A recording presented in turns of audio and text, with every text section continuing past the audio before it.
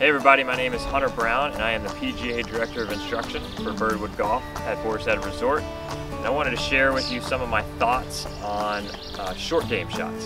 So I'm going to share a couple different shots that I like to use around the green. I am using here a 60-degree wedge. Typically I recommend most people to use one wedge, maximum two wedges when they're around the green, just to keep things a little more simple.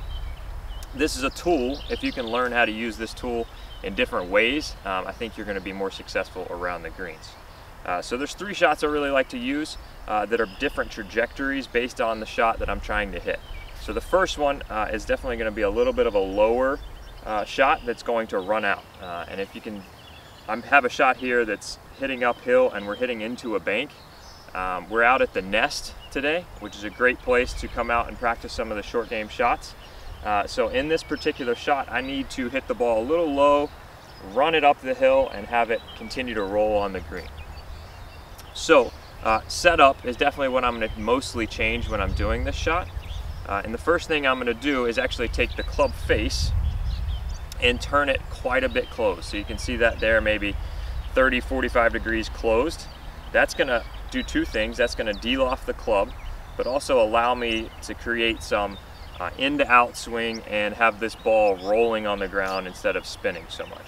So I'm going to turn that club again about 45 degrees closed, and I'm going to have this ball position quite a bit on my back foot here.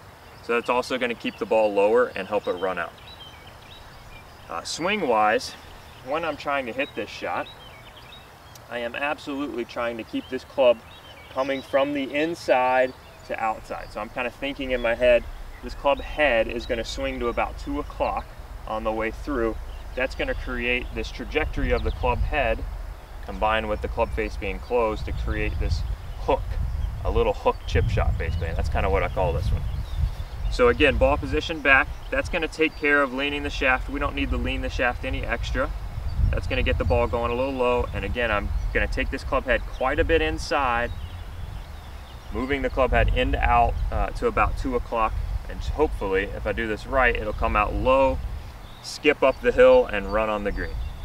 Should just look something like this. So that shot did exactly that. It skipped through the zoysia, ran up on the green, and then continued to roll out.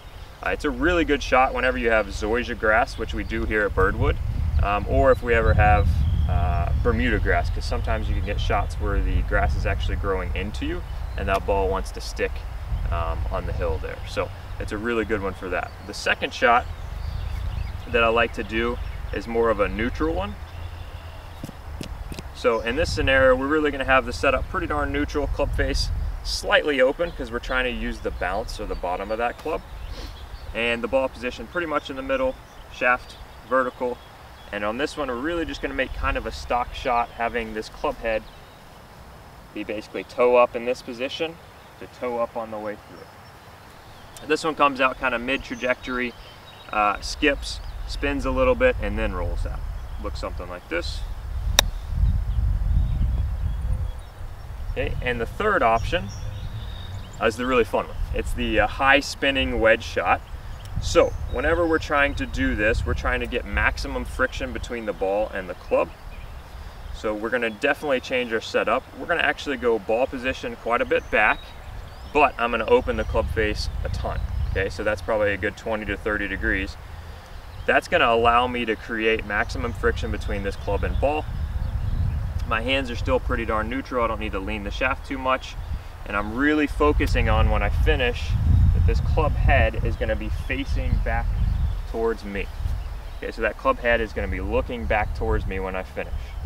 That's super important for maintaining the loft, using the bounce, having that bottom of the club brush the grass and create maximum friction between the club and ball.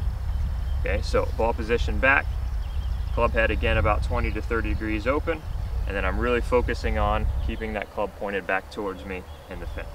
This one's going to come out about the same trajectory as the last one, but hopefully spin a lot more. So that one just took one nice skip and then came to a stop. So next time you're out practicing your chipping, give these three techniques a try and hopefully they help you. Thanks.